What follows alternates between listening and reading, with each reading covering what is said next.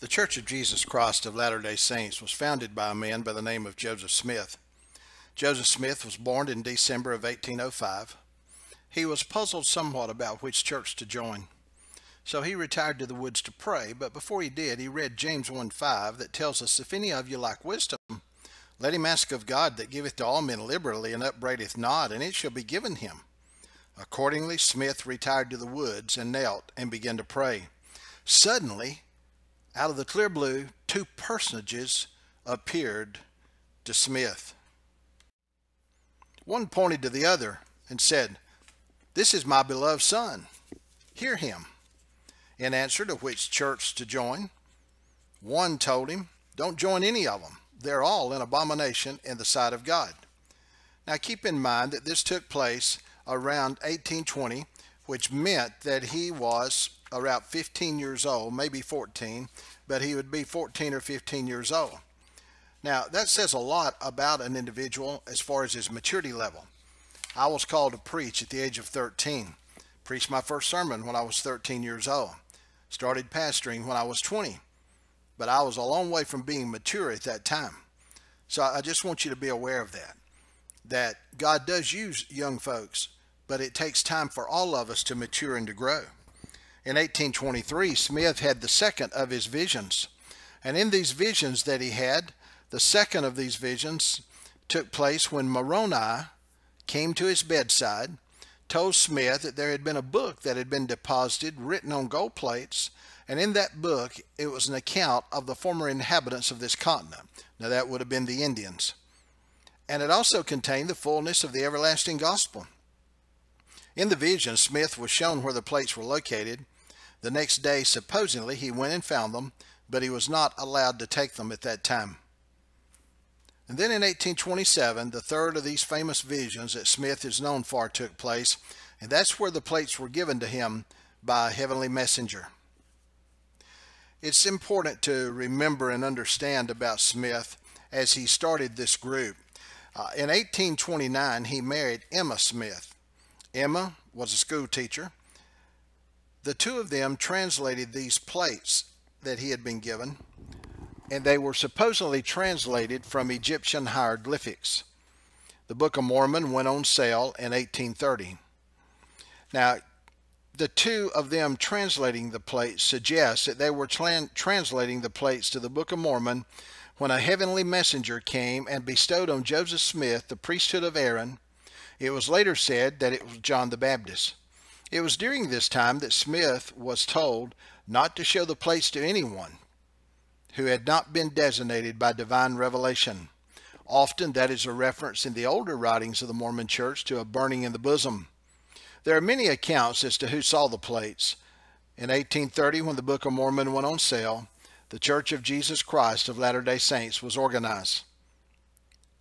Joseph Smith was killed at the hands of a mob, and the burning question then became, who will succeed Smith? The date that he was killed was in 1944.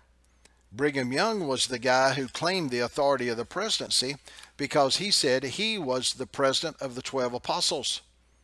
So he became the second president of the Mormon Church. However, there was some conflict because Emma didn't agree with him, and she started what was called the Reorganized Church of Jesus Christ of Latter-day Saints. Recently, they changed their name to the Restoration Church of Jesus Christ of Latter-day Saints. Now, please keep in mind that's not a non-denominational, interdenominational restoration churches you'll hear about. This is the Restoration Church of Jesus Christ of Latter-day Saints, sometimes referred to as the Reorganized Church of Jesus Christ of Latter-day Saints. Their main group of Mormons is located in Salt Lake City, Utah. The group that followed Emma, their headquarters is in Independence, Missouri.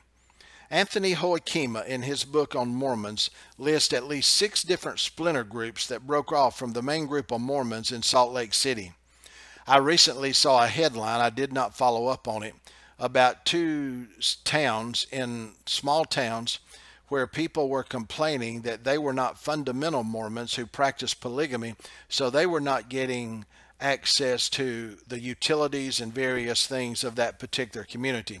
Now, that's not the Mormons you read about in Salt Lake City. That's not Emma's group and you read about in Independence. That's what you would call a fundamental sect that believes that polygamy is necessary. And those who would practice that today don't have license to have a legal marriage by everybody, but it's more of a religious ceremony that takes place. And generally, they're married to one person legally and to the others just in a religious ceremony. So those are some things you run across sometimes when you're looking at the Mormon Church.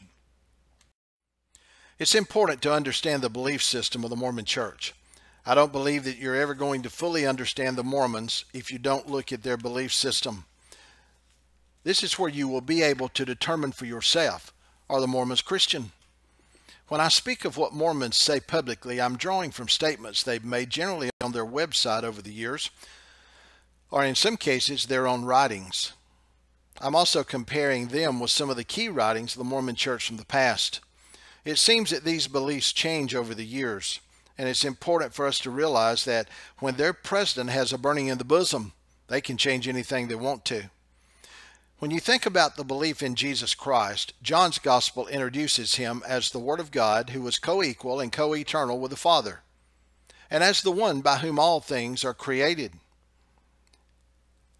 The Mormons, in one way or another, deny all of this. They deny that the Word who became flesh was unique in his eternality. They deny that he was co-equal with God. They simply make him one of the spirits of men, gods, and demons who existed co-equally and co-eternally with God. The Savior of Mormonism, however, is entirely different from the person of Jesus Christ that we talk about. According to them, he is not the second person of the Trinity. Most of the Mormons I talk with reject the doctrine of the Trinity. However, the Book of Mormon affirms the doctrine of Trinity. Consider what the previous writers have said. Christ was a pre-existent spirit, the spirit brother of Lucifer. They also believe that Christ celebrated his own marriage to both Mary's and Martha at the wedding feast in Cana of Galilee. He did this because of his character. And since he had such great character, he had had sexual relations with them, so he wanted to see his seed before he was crucified, so he married them. Now, you can debate the character issue there with the Mormon Jesus. You don't have to worry about it with the Christian Jesus. That was written by Orson Hyde in what was called Journal of Discourses, Volume 4. I find that a lot of Mormon missionaries that come to my house when I approach this subject are not aware that Orson Hyde has said this, by the way. Others are. In regard to the virgin birth, Brigham Young has stated that when the Virgin Mary conceived the child Jesus, the Father had begotten in his own likeness, and I'm quoting right now. He was not begotten by the Holy Ghost. And who was the Father? He is the first of the human family. And we took a tabernacle, meaning a body. It was begotten by his Father in heaven after the same manner as the tabernacle, again, body of Cain, Abel, and the rest of the sons and the daughters of Adam and Eve. Jesus, being our elder brother according to Mormonism, was begotten in the flesh by the same character that was in the Garden of Eden and who is our Father in heaven. So not by the Spirit coming over Mary, they're looking to the Father, and the Scripture is very clear that the Father is Spirit. Journal of Discourses, Volume 1, verses 50 and 51, share what Brigham Young has said. The Mormon Church publication reads this way, that every person who was ever born on earth was our spirit brother and sister in heaven. The first spirit born to our heavenly parents was Jesus Christ, so he's our elder brother. Ezra Taft Benson, the 13th president and prophet of the Mormon Church, also stated that the Son of God was sired by the same holy being we worship as God, our eternal Father. Jesus was not the son of Joseph, nor was he begotten by the Holy Ghost. He is the Son of the eternal Father. So Mormons often say they believe in the virgin birth of Jesus, but it's very obvious by these writings that many of them do not accept it in the sense that it's taught in the Word of God and in the Bible. So it's important to understand the emphasis that they place upon their writings. Much of their belief system goes back to these ancient writers and ancient forefathers of theirs. When you look at the Mormons and the Bible, what they believe about the Bible, in order to understand these teachings, it's necessary to capture their thinking. Now, that's not always an easy thing to do. Their concept of inspiration of the Bible, for instance, the value they place on their own writings. There are two items in their doctrinal statement that stand out in these areas: Articles 8 and Articles 9 of their Articles of Faith.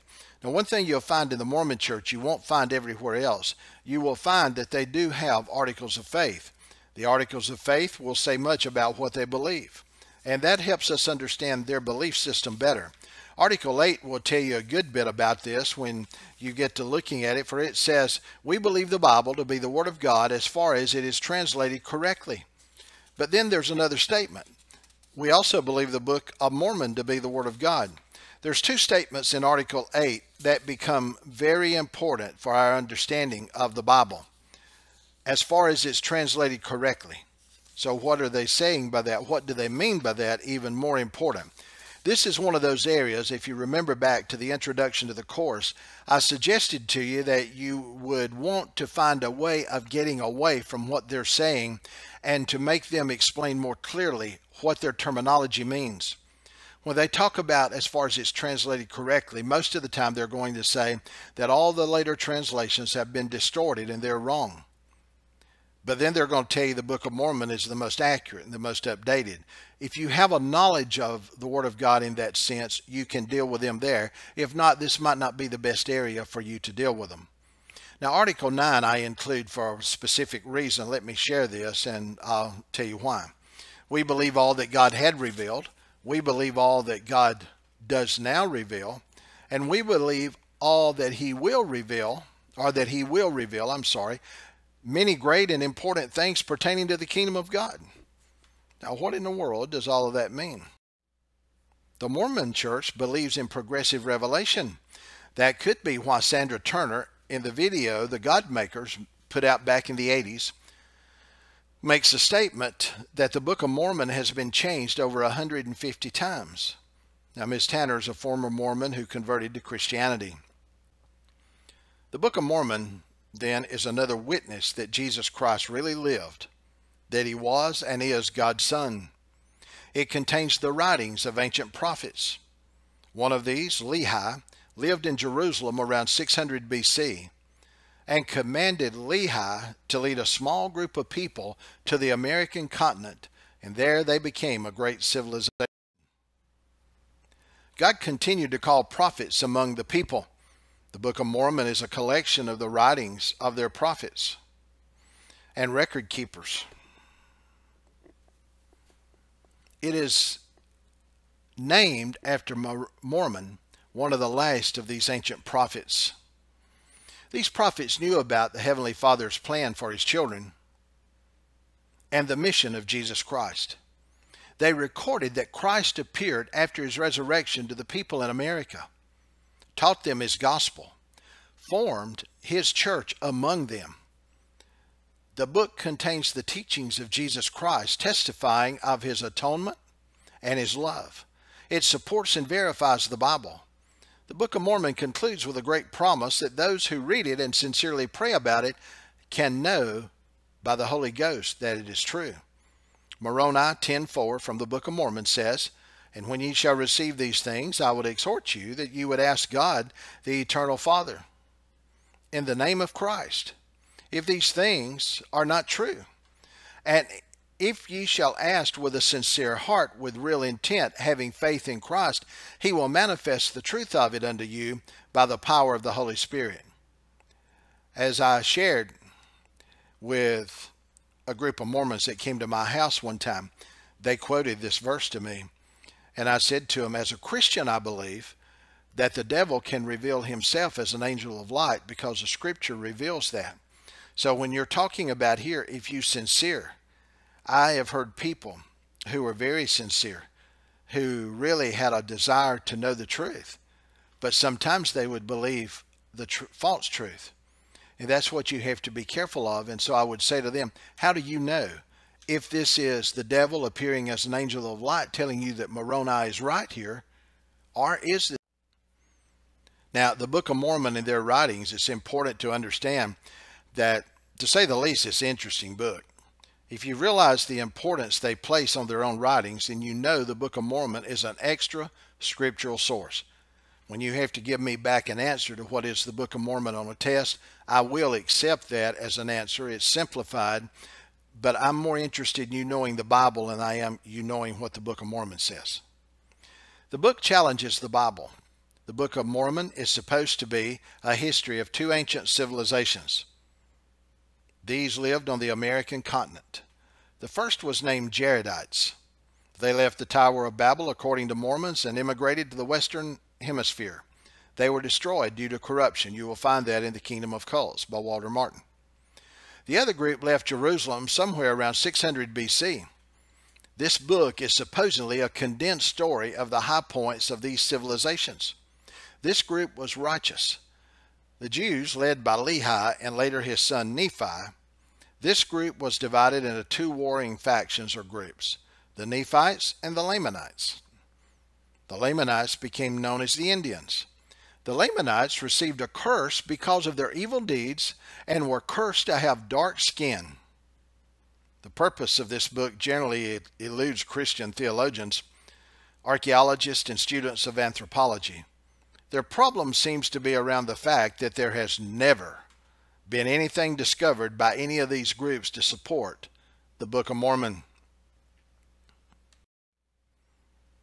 The Mormons consider all biblical texts to be corrupted.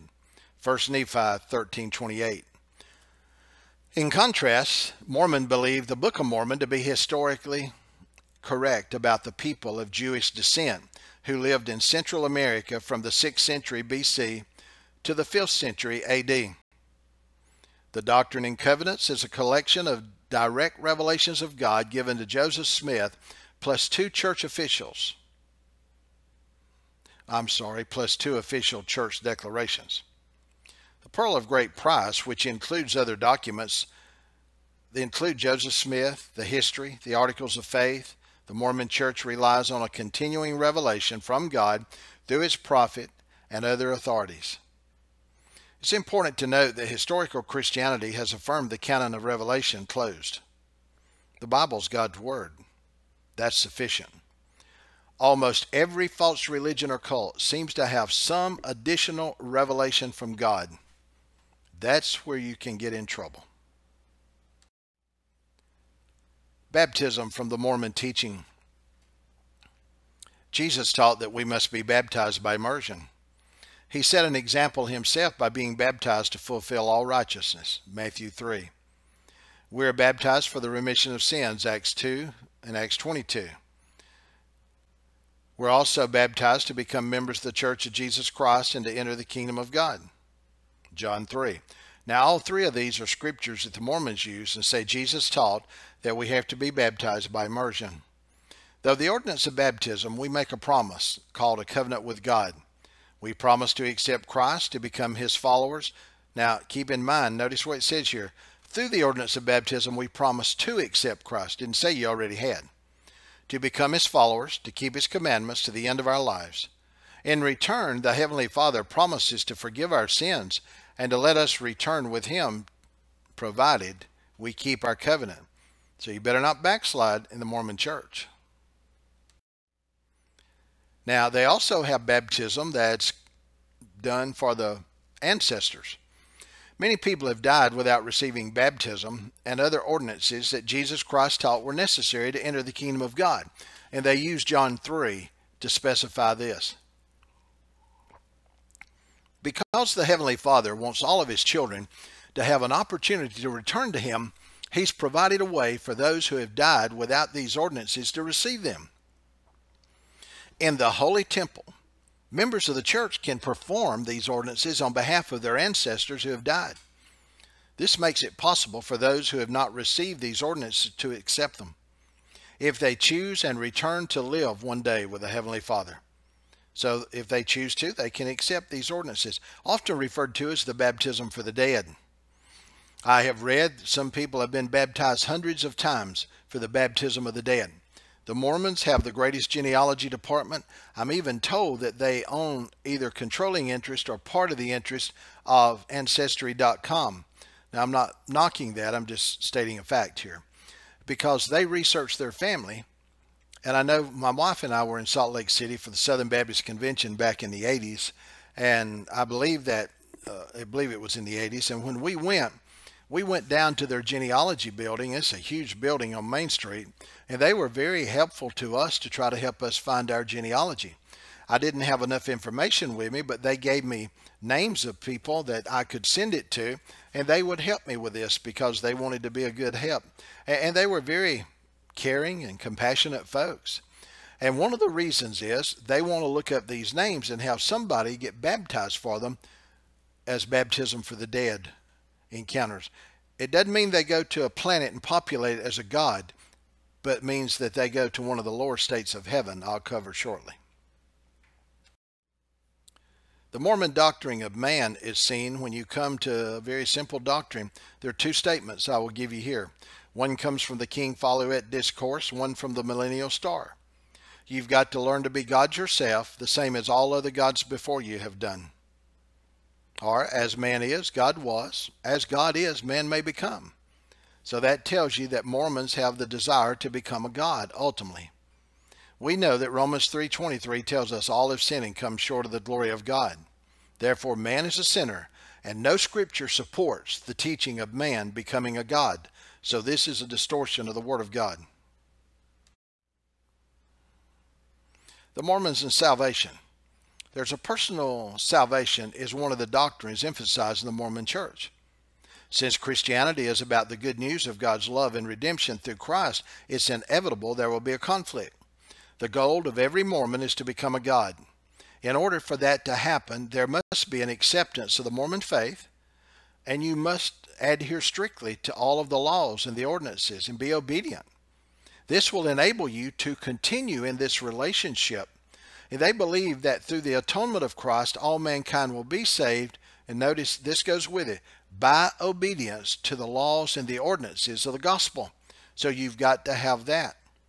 These ordinances are as follow, and I have those listed for you.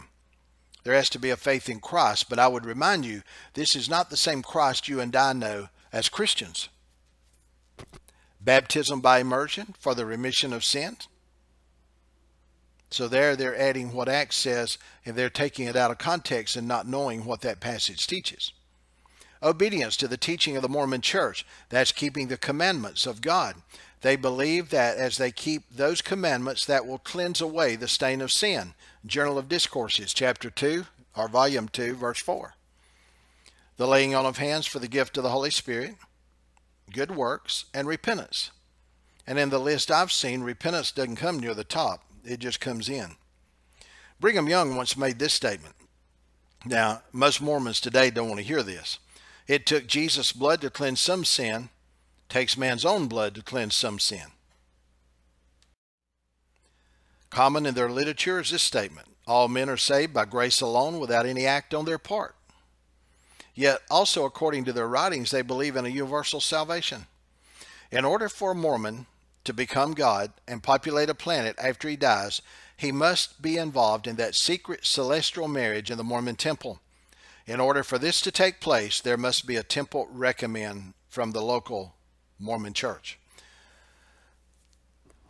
I knew a couple that were an elderly couple in a town that I pastored in once. They ran the local newspaper.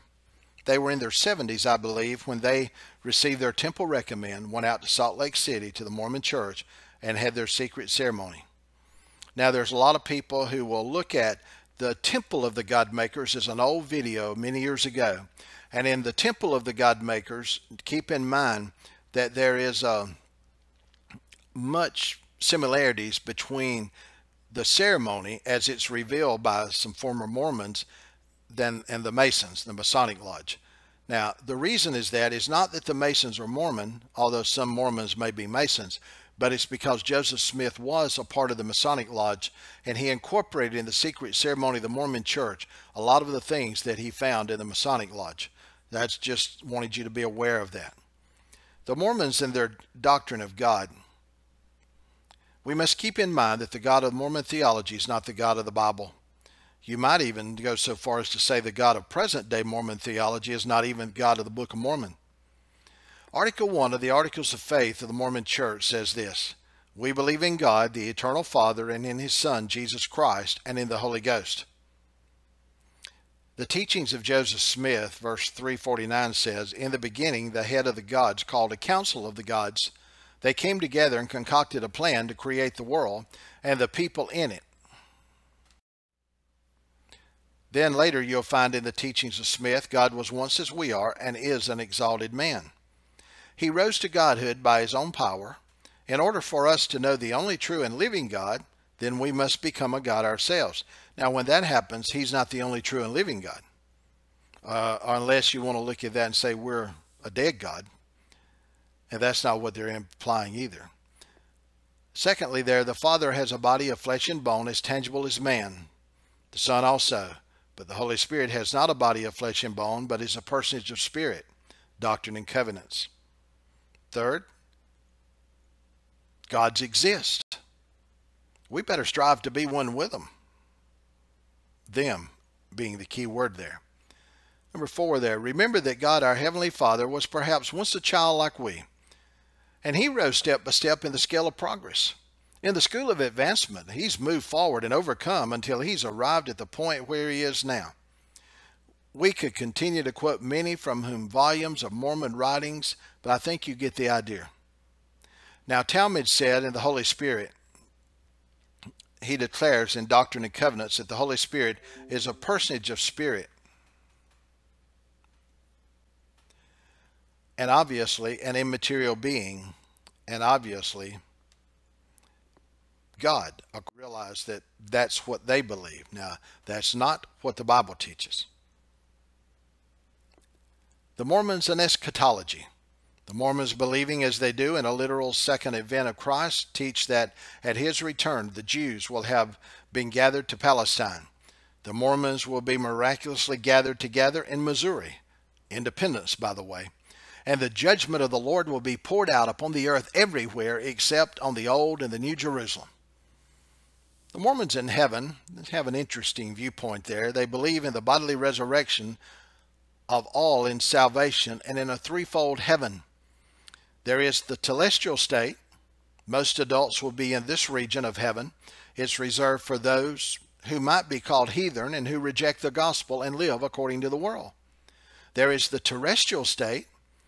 This state will be inhabited by Christians who did not accept the Mormon message, along with men of goodwill of other religions who reject the revelation of the gospel. It's also included Mormons that didn't live up to their church's requirement. But then there's the celestial state. This is divided into 3 kingdoms, the highest of which is godhood, or possession of one's kingdom. In order to qualify for this, you have to have that sealed marriage in the temple. Now, what can we learn from the Mormon Church? Well, for one thing, they have an excellent mission program. Their members spend 2 years on the mission field at their own expense. Now, sometimes somebody can't afford it. They will help them. But they give up 2 years of their life. And we could look at numerous people, sports personalities, business people that have spent 2 years on the mission field. Another thing is they're faithful tithers. Their church has a great welfare system because they're faithful to tithing, and they will help their members out. If you're out of work, they will also help you find a job, and they spend a lot of time trying to help out their folks. How do you witness to a Mormon? Well, they're not a hot prospect. It will help if you have some knowledge of what they believe. You will, more than anything, need to know what you believe. So I would suggest you discuss what Christ means to you right now as you're dealing with them. While it's okay to discuss the meaning of the new birth and being saved, the Mormon will want to know how He, meaning Christ, is real in your life today. So you need to spend time with Him enough so you can be able to let them know how Jesus Christ is real in your life.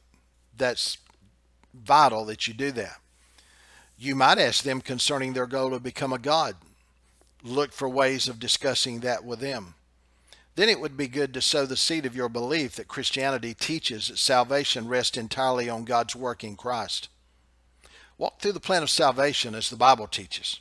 Many of them will tell you they believe that also, but you might point out that the Mormon Church teaches more is necessary.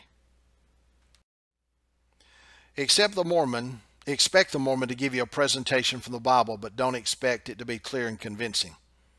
Gently show them where they're wrong if you can, but treat them with respect. When you can press them for more information, do so, and try to be clear with them about what they believe. Get them to say it. Whatever you attempt to do, sow the seed of the gospel. That's the most important thing you can do. And I would remind you, the Mormons lost, and they need Jesus. They don't need somebody trying to show them how much they know. And I pray and ask Jesus will lead you and guide you, that you might pray and encourage them to ask Jesus to break your heart for these folks that are lost. It's coming to you. In recent days, I've tried being nice, asking them questions about their founder, and I do so in a very nice and polite way. His dreams, their belief in the Bible, and look for mistakes that I can speak to them about. I didn't put all this down, but I want to share with you. And recently I had two to come to my house, and I began to ask them about their founder. Excuse me. And they couldn't tell me much about him. And I said, tell me about his visions. And I discovered they didn't know the visions. Well, I did, so I told them what the visions were about. And then I asked them about the Bible and about Articles 8 and 9, and they did not quote me Articles 8 and 9, so I quoted Articles 8 and 9 to them. And I said to them, well, let me tell you this. I appreciate you guys and I respect you. You really believe what you're out here sharing, and I wish more people who believe the way I do would get out and share what they believe. I want you to know I respect you for that. And I want you to know that I'm not trying to be rude or disrespectful to what you believe.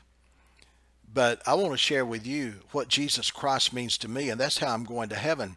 So I go through several things that have taken place recent days in my life. And if I do that here, that may be old by the time you hear this, but I encourage you.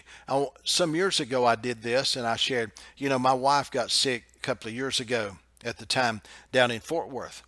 And we didn't know what was happening for 3 days. They gave her 10 units of blood. We didn't know what was causing the problem. The doctors didn't. And I shared with them how that we were preparing for the worst and not knowing what was going on. But all of a sudden what Jesus did, and how he gave us a peace, and how he gave my sons a peace. And in dealing with all of this, I was trying to share with them, this is what Jesus does and what Christ can do in our lives.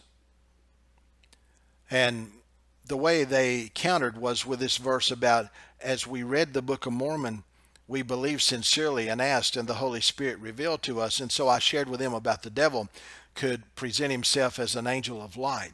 And I just encouraged them, you be careful about that. And I would encourage you to put the Bible away.